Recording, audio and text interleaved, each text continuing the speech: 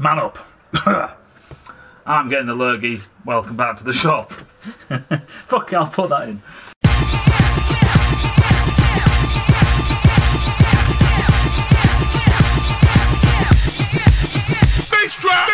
My name's Matt, welcome back to the shop, and I want to talk about, this is another corrections video.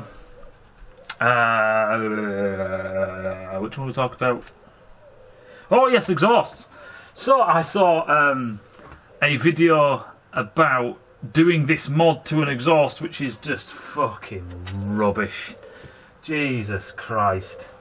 So this clown has a perforated baffle core for an exhaust. And the way these systems work basically is you have, this is not how they all look internally at all. There are loads of different ways of doing it, but this is the basic principle. What happens is you'll have this baffle core, you'll have a reflector cone or something, some kind of diverter or something. Yes, you can get aftermarket ones that are straight through, that's why they sound loud and all the rest of it. But generally what they do is they fill all this shit with cotton wool. Should use a different colour really. Oh no, we'll use a different colour for the floor.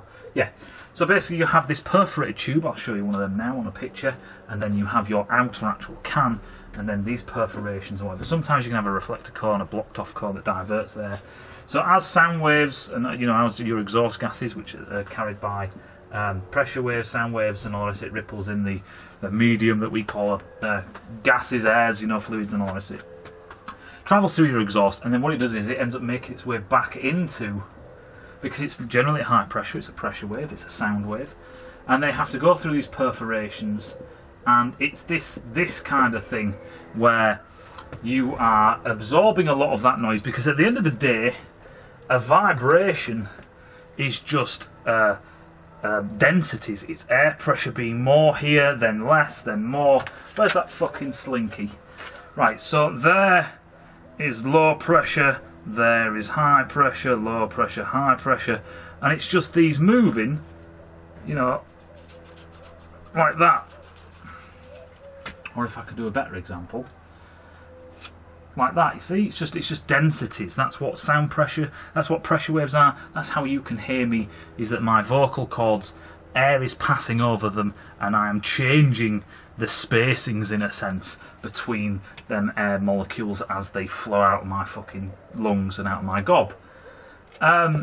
So this fucking arsehole goes on about chopping up pressure waves, chopping up sound waves. Good fucking luck with that. But anyway, there's actually, this is not just a slagging contest or anything stupid like that. I was just poking fun at what he said there. But basically what you can do is, if you want to make it sound louder, obviously you can take this cotton wool out, because that cotton wool, the padding, you know, the baffle material, it's stuff, it's atoms, and when the sound wave hits it, you know, it imparts an energy onto it.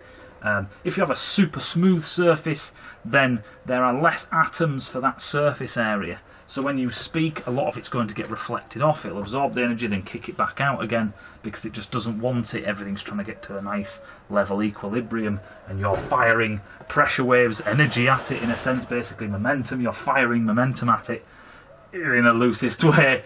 And yeah, so you know, when you see soundproofing, it's this cone foam stuff. Now the foam has loads of surface area, there's pockets, just like your lungs, like your bronchioli, loads of surface area for its volume, and they're in cone, so there's even shit, it's three-dimensional, there's fucking loads of it.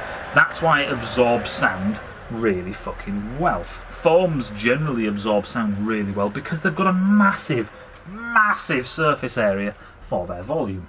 Any road going off one. So this absolute moron gets all this wire, little TIG wire, and just starts, it's almost like, oh look, I've got a TIG wire, I've got a TIG welder. Yeah, we've all got a fucking TIG welder, you prick. And he puts all this, and I'll show you a picture, I can show you a picture of the thing, we'll just cancel out the rest of it, but just so you know what I'm talking about, just so you don't think I'm talking shit, he crisscrosses. So if you look at the end of it like this, he comes out with this stupid idea, and it's crisscrossing random, and he goes, oh, it's fucking easy, and it's literally Blue Peter. Yeah, it fucking is, it's just nonsense. And it chops up the sound waves. Now he says it reckons it changes the sound. Yes, it changes the sound For the simple fact is you've got more fucking material in there. Like I say, the more atoms there are to absorb this energy, the less intense the sound waves are going to be. If there's more stuff that it can pass this energy on to, yeah, you know what I mean? It's like fucking chucking a grenade into a crowd. You know, you're only going to kill the fucking first 10, 15 people around that grenade. The rest of everyone's going to be fucking fine.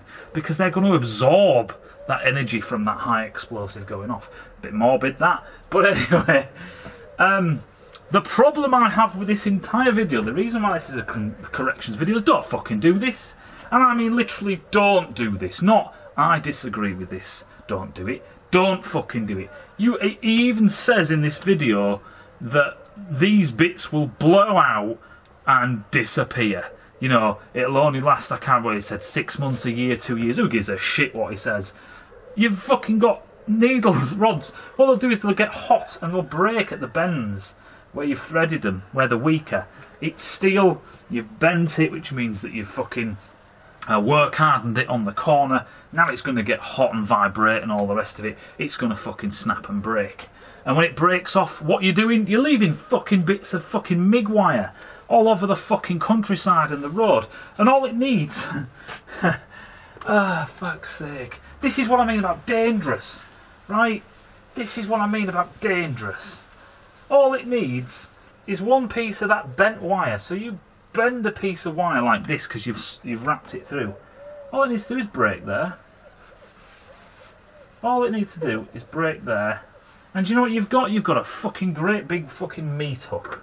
That's what you've got. Bit of TIG wire and a fucking hook on the end. And it can lay on the side of the road. It can do whatever. And you go riding along it, or someone driving in the car, fuck the car drivers. You go riding along it on your bike and you'll pick up that meat hook and it could put a fucking hole in your tyre or whatever. And you get a blowout at fucking 70 mile an hour. Or whatever. It doesn't fucking matter. You're littering the fucking streets. I swear to God, he should be fucking arrested for that because... It's literally, I did this when I was 13. We had a girl at school who was in a wheelchair called Leanne. She had some other kind, it was like motor neurons disease or some kind of issue, some kind of problem. And being a 13-year-old little bastard, what did we do? She had a motorised wheelchair. We chucked a fucking couple of drawing pins on the floor because we were 13. You know what I mean? We were little shits. You know, and she got a puncture, and afterwards I did feel bad about it, poor bitch.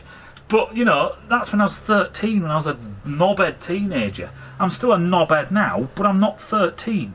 You're littering the fucking road and the countryside with wire. And the thing is, you might say, yeah, well, it's only him. But if people fucking copy him because they think it's a good idea, which people say in the comments, awesome idea, I'm going to give that a go, blah, blah, blah, blah, blah. Now you've got fucking Harley Davidson riders just riding around, just fucking littering the road. I hope they fucking choke on their own fucking Mig wire. I really do. Oh. As you can see, these videos are about when it's dangerous and unsafe. Hope that makes sense, and I'll see you in a bit.